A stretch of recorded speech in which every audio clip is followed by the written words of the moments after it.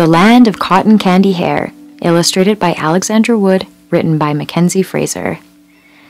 This book is dedicated to Jerome H. Thank you for the magical idea.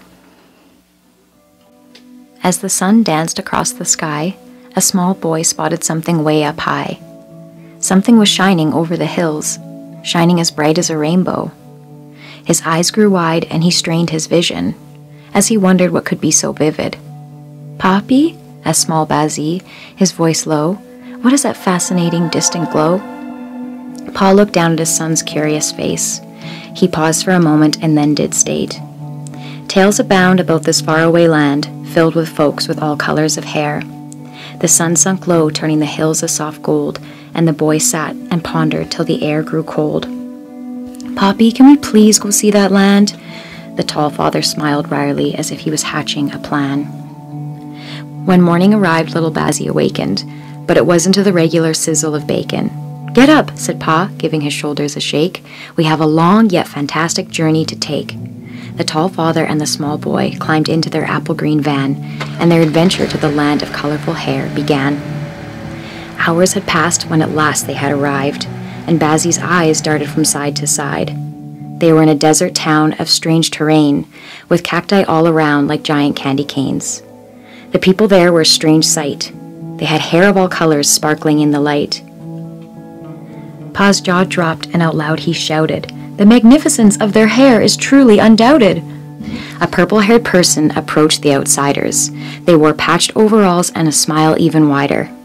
"Welcome to the land of cotton candy hair.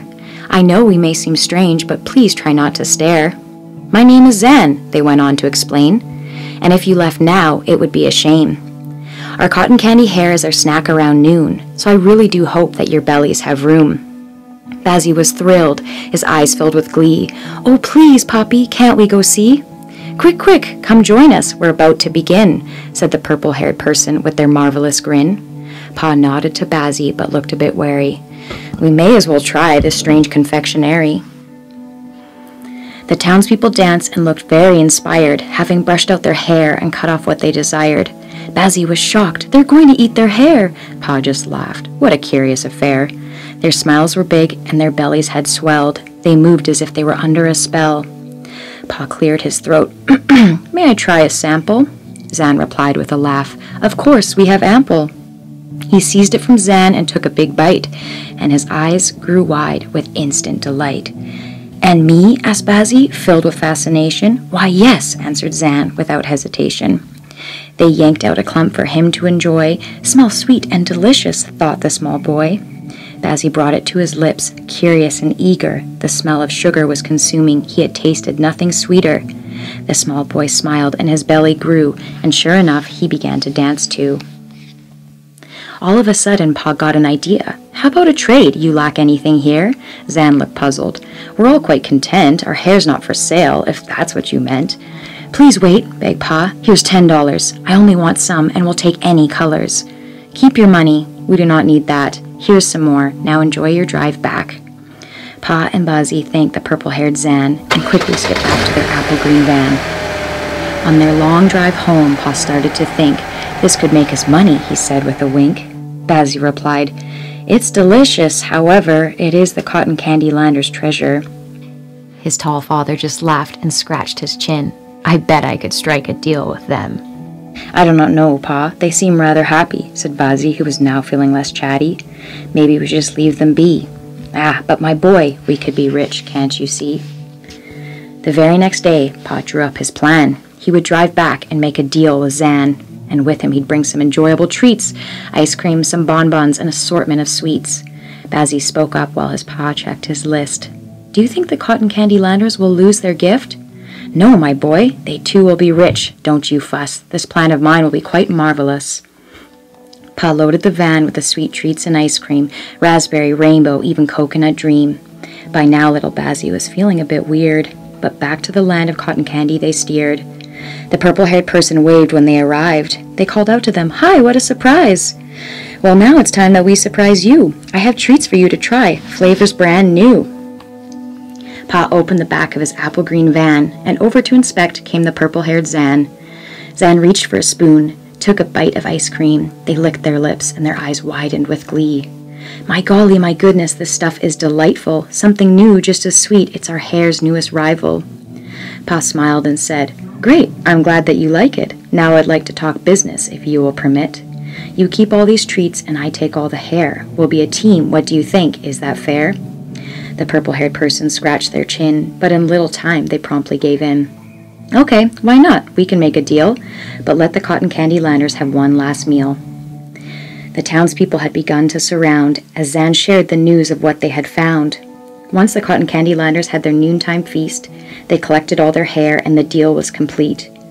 Enjoy the cotton candy and we'll share all these treats, said Zan, as the tall father and the small boy loaded up their van.